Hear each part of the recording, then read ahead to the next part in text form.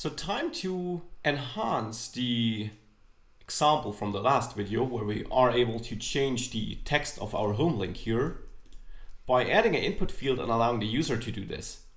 And for that, I will even implement two-way binding, which yes, we can do in ReactJS too, even though it's not the default. So I'll go to my home component and then I'll add an input field here next to my button. This should be text. And then I want to have two things happen. The first thing is I want to show the initial value, or the current value of the name of the link. So initially it should be home and then it should stay to whatever we changed it to. The second thing I want to achieve is that I want to, add an event listener which fetches all the changes the user makes and stores them so that we are able to submit the changes whenever we click this button. Let's start with the first thing, outputting the value of the current text of the link. I need to pass this value from my index component, therefore, from my app component, excuse me. Here, I only pass the change link reference to my onChangeLink name method, but I also should pass the initial link name like that. And that of course is just this state home link. This here, that's the initial value and that is the value of whatever we change it to later on. So we're passing this as props and I'm passing this as props to my home component. And in this input, I can then bind the value property here.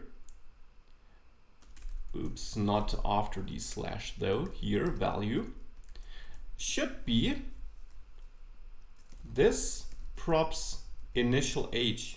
Well, we'll see if that works the way we want it to work.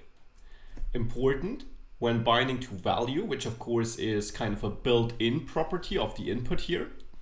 We have to use the curly braces because, I want to, as you learned it before, I want to reference something from my JavaScript class here, the props in this case.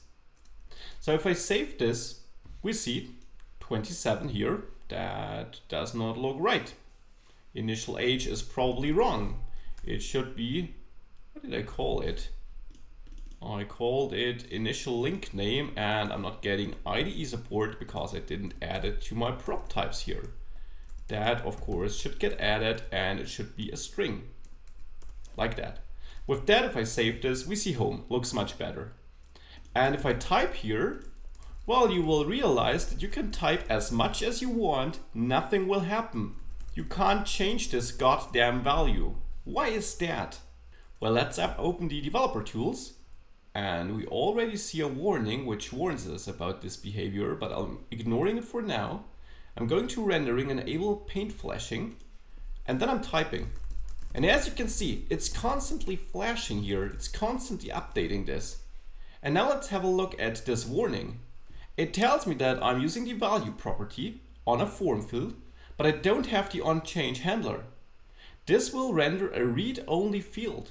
And the reason for this is that it will constantly update the value, but it doesn't listen to any changes I make.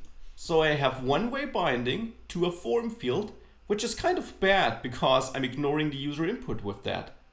So I would either have to delete the value here or set up two-way binding by adding the onChange listener, which means do something whenever the input field changes, or put another word when the user types something in there. So upon onChange, I want to call the onHandleChange method here, for example, and I will get the event passed to that. All these event handlers here always pass the default JavaScript event object. So here I will then execute, or I will bind onHandleChange without parentheses. But since I will need this keyword, I will also bring it on a new line and then use the ES6 syntax to don't have to write bind this. So onHandleChange and then pass the event which I get passed automatically by JavaScript or by ReactJS. So the event object is always available when executing events like this. So now I'm calling this onHandleChange with the event being passed to it.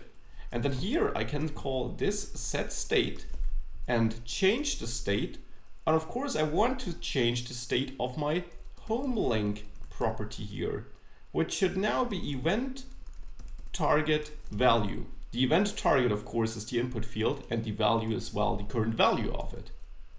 With that, I can go back and nothing changed.